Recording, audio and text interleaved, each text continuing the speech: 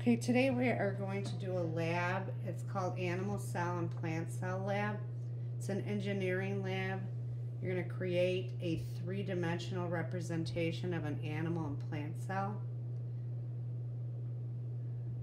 Okay, and here's a picture of an animal cell and a plant cell, and it has all the different parts labeled already, just so that you can see and remember the parts of the animal and plant cells. Here's another animal cell, just to give you another look at it, and also the plant cell. And then I gave you a copy of what I would normally give you in person, but since we're not in person, I still gave it to you anyways. This is a black and white picture of an animal cell. It's a coloring sheet, and it tells you to color each part of the cell different colors, like cell membrane, light brown, cytoplasm, light yellow. Okay, so you get the idea.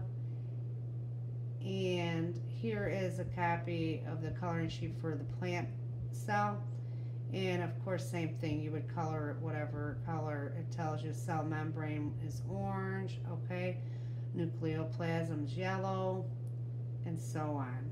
And here's a copy of the answer key for how the cells should have been colored, but you can go back and forth to practice so that you know the parts of the cells, okay? And then you're supposed to briefly describe the function of the cell parts. So I'll help you with that. Cell membrane is a barrier between the cell and outside. Endoplasmic reticulum is for cell transport. Ribosome makes proteins. Golgi apparatus is packaging, processing, and secreting vesicles. Lysosome breaks down substances. Microtubule is for cytoskeleton cell support. And mitochondria produces energy for the cell and cell respiration. And the nucleus is the control center, and that contains DNA.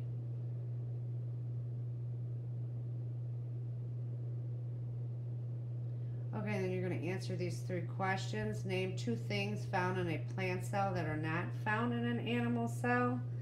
And it would be a chloroplast and cell wall. What is the function of the chloroplasts? And photosynthesis would be your answer. And what is the function of the vacuole? It stores water. Okay, so here we are. Create an animal plant cell that are made from recyclable materials. Once you complete your model of the animal and plant cell, please label the parts of the cell for each. Take a picture or a small video of your final results. We will share with the class and compare the different models. Please use your materials that are around the house or recyclable materials, okay? If you like my channel, please subscribe. Thank you.